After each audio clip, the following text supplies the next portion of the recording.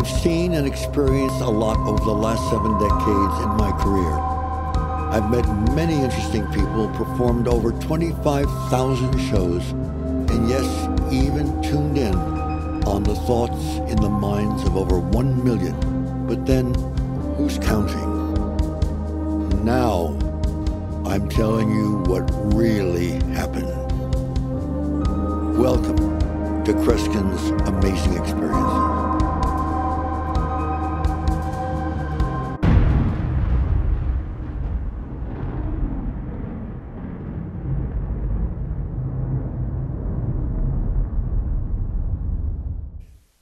This is Kreskin, and of course you know me as the Amazing Kreskin, and I'm going to share with you an incident, actually a mass incident, that's become an integral part of my life and associated with me all over the world.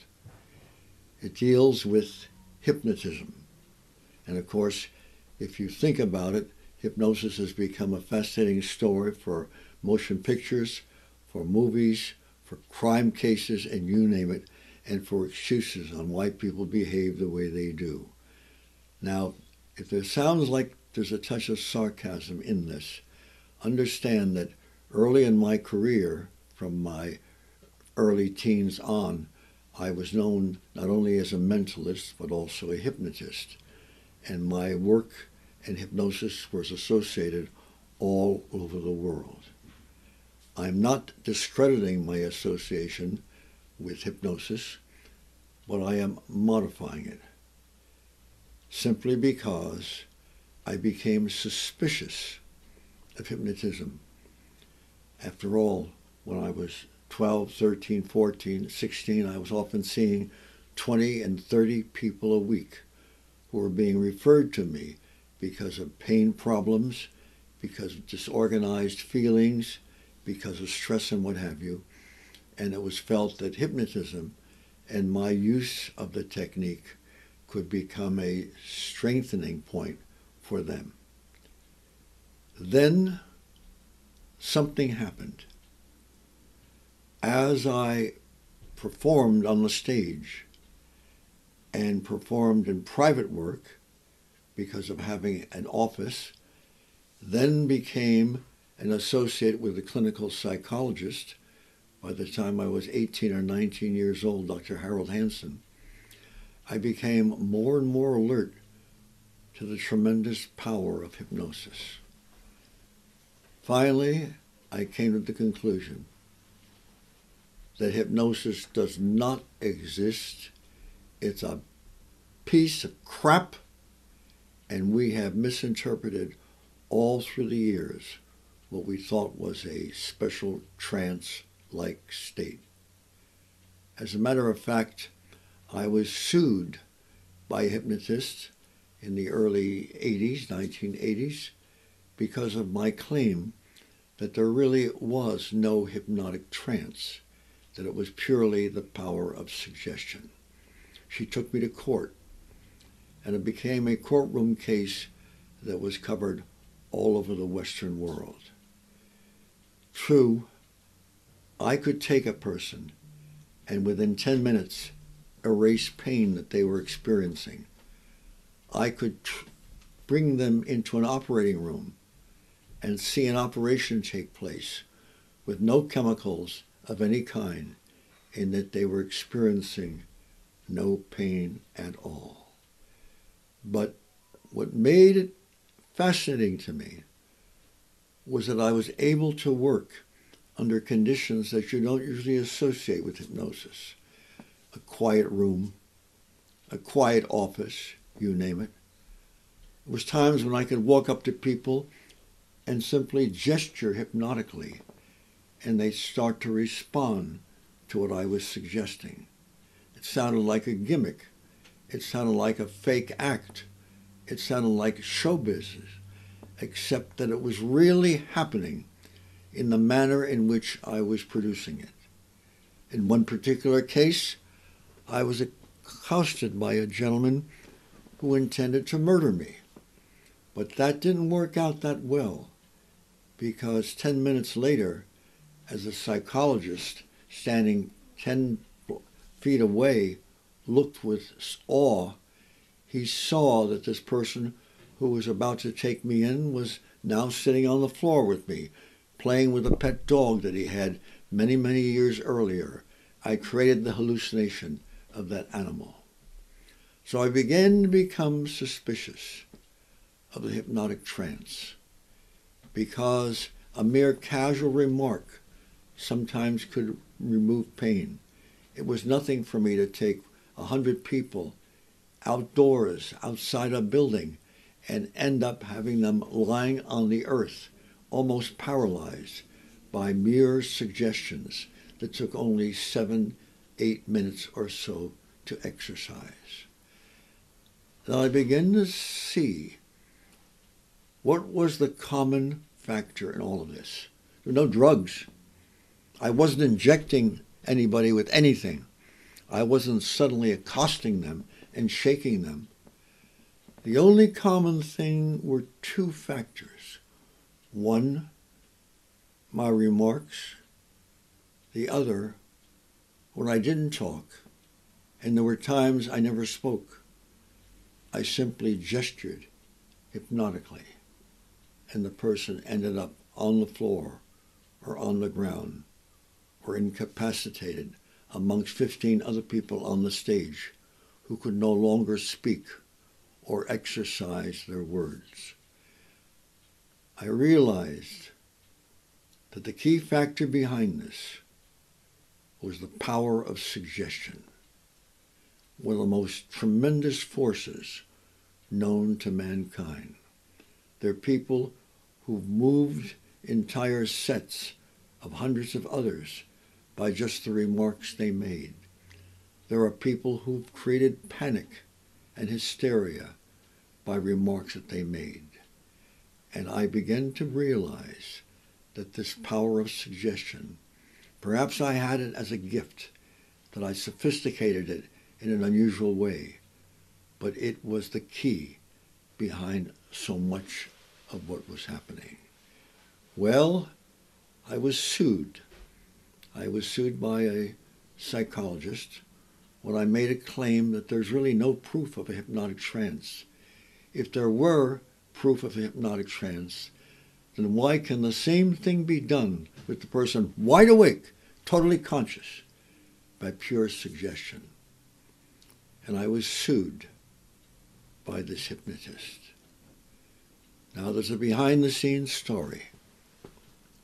It's the kind of intrigue that you read about, or if you see a whodunit mystery story play reenacted, and you hear more details of what is going on. Because a person, it turns out, that I found out was going to this hypnotist. I found out the schedule that this person had.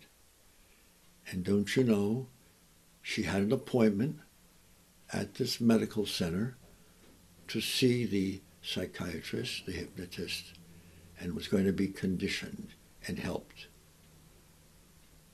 However, there was another factor involved.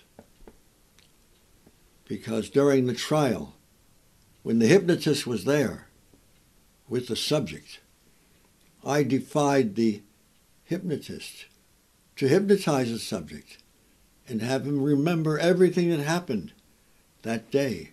They were surprised. The judge didn't expect this. What does that have to do with the case? I said, no, let's pick a time date. I don't remember what it was.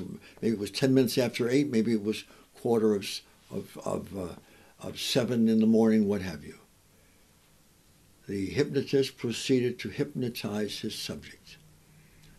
And then when he had his subject under hypnosis, I said, where are they standing? Doesn't the subject have an appointment? Yes, but he has to wait outside because the psychologist is seeing another patient. They waited outside.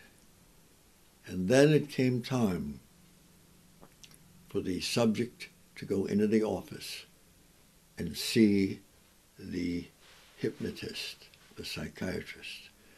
And then when it was all over, they left. and said goodbye.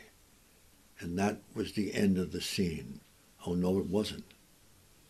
It was the scenario that I rigged to embarrass, to literally embarrass the person who was the hypnotic subject. You see, a young man who was coming to some of my sessions and being programmed to respond hypnotically, I made an agreement with him that he would go to the clinic and wait in the lobby, and as soon as he saw the patient, whom we showed him a picture of, come into the lobby, he would stand with that person. Not converse that much, but just stand and talk. And don't you know, he did exactly that. He came in, he talked to the person, he acted very, very friendly, very, very friendly, and then when all was said and done, he said goodbye because he went in to the office to be treated by the hypnotist. He was told by my request and the psychiatrist who was re-hypnotizing him through all this to give us as great details as possible as he could about the scene. When the case was over, the judge in my trial was so disgusted. He said, "We're throwing this out. This is a disgrace." You see, when this person was waiting to be called into the office, another person was with him. My man who had come to sessions with me. He was attending there. But he wasn't simply attending there. He was dressed in one of the most outrageous outfits that you wouldn't even expect a human being to dress like this. Crazy looking outfit, crazy, stupid looking outfits. It was laughable. And he was talking and talking and motioning, and then the scene ended with the patient going inside. The most dramatic thing of all, however, is that as dramatic as this memory was, as unusual as this scene is, that you could never forget, he, now being hypnotized again and taken back to that case, never remembered seeing this young man there, never remembered the outrageous outfit which appeared in some magazines. It was so stupid looking, never remembered any of the conversation that took place. And the question is, how could he not recall something as dramatic like this, especially if he was under deep hypnosis? The conclusion of the case was, he's no more hypnotized than a duck walking down the street. That this is a powerful memory. And even with the power of hypnosis, it didn't work because hypnosis was not taking place and was not helping him remember more vividly than ever before. He forgot the most important details. And I proved that in the case in which the psychiatrist and the judges decided in my favor. I had won the case and proved that hypnosis had nothing to do with it. The bottom line is, this has changed my relationship with the whole hypnosis scene. Do you know, today, and years since that took place, no hypnotist wanted to challenge me because they knew that I had up my sleeve a tactic that would make the whole scene almost ludicrous. And incidentally, if someone decides to challenge me again, if you thought what I did at that time was wild, wait till you see how the next time will show that nobody is in a hypnotic trance at all. They're simply responding to the power of suggestion. So for that next incident, whenever it will be, let's just say, to be continued.